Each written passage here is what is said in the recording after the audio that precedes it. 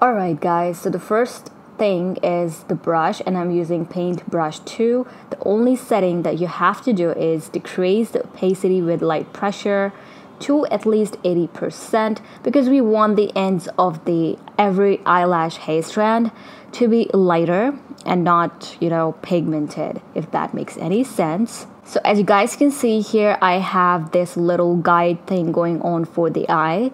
I am actually going to show you guys how and where you should direct each and every eyelash hair strand towards.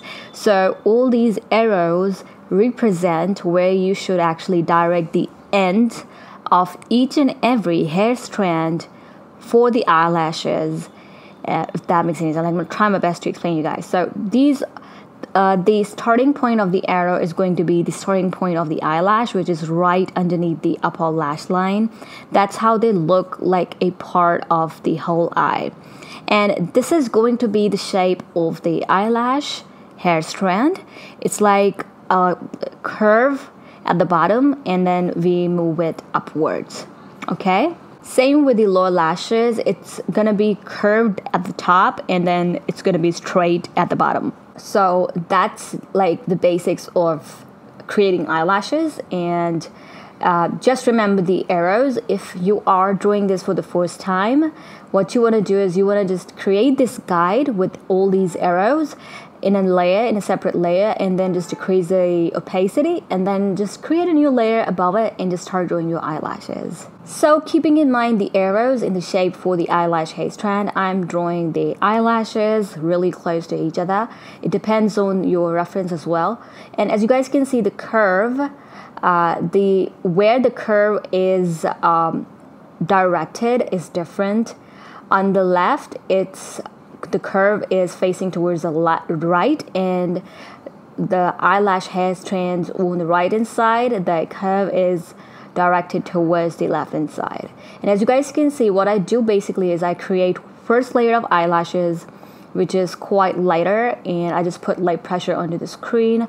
Then I just move ahead and I create another layer of eyelashes, which is like adding more hair strands just to make it look more depth, just to add more depth to it, and just to make it look darker, if that makes any sense. And same goes with the low lashes as well. Just keep in mind, if you don't know, just practice drawing these hair strands separately if you're not feeling confident yet. And here we have a nice looking eyelash created on Autodesk Sketchbook. Now we are moving on to the side view for the eyelash. Here also we're going to work with some arrows. So I'm just going to draw these arrows just to represent where each and every eyelash hair strand is going to look towards or directed towards. So obviously for the side view, some eyelashes are going to be directed towards the upward side, and some are going to be directed towards the lower lash line itself, as you guys can see.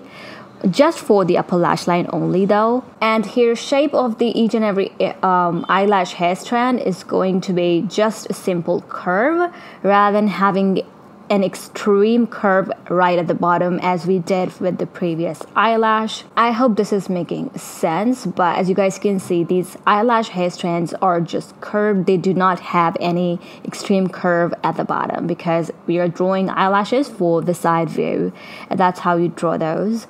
And again, I just draw first layer of the eyelashes, putting light pressure, and then I add more eyelash hair over it just to add more depth to the eyelash.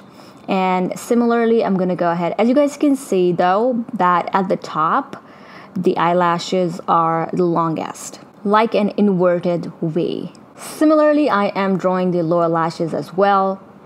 And again, the lower lashes also, they are not going to have the extreme curve at the top. They're just going to be like a simple curve themselves. So that's how we draw eyelashes for the side view. And I'm not adding a lot of bottom eyelashes because I do not really like to do that when I'm drawing side view. And yeah, so that's how you draw eyelashes for the side view. And here, just to show you guys how you can actually experiment with the eyelash drawing. You don't have to have a simple looking eyelash. So here I drew this different kind of eyelash. Here what I focused on is to, create chunks of eyelashes, if that makes any sense. So here I have like 6 chunks, and all those 6 chunks I have a bunch of eyelash hair strands, if that makes any sense. So this technique will give me more of that false eyelash kind of look. So if you want to kind of, in any of your drawing, you want to add these kind of eyelashes, you can do this technique. So basically, once you really learn how to draw eyelashes, how to draw eyelash hair strands, you're just gonna get really good with it, and you're gonna want to kind of experiment with it a lot. So you can just experiment with the eyelash that you're drawing, and you can actually draw really creative eyelashes as well. So this was just to show you that you can actually play around with the type of eyelash that you're drawing. If you're not really sure, what you can do is you can always go on Pinterest. Pinterest is filled with eyelash inspiration, and you can just download a bunch of images from there, and then you can just start practicing using those as reference. So I really hope that you guys enjoyed today's video, this mini tutorial. I have plenty of videos on eyelashes, but I never actually did a dedicated video on Autodesk Sketchbook for eyelashes, so that's what I wanted to do. I'm obsessed with drawing these eyelashes, and I also might come up with some brush set for Autodesk Sketchbook. I'm still figuring stuff out as to how to actually import those on Autodesk Sketchbook. If not, then I might come up with some eyelash PNGs that you can use on your drawing. So I really hope you guys enjoyed today's tutorial. If you did, give this video a big thumbs up, and I will see you guys in my next video.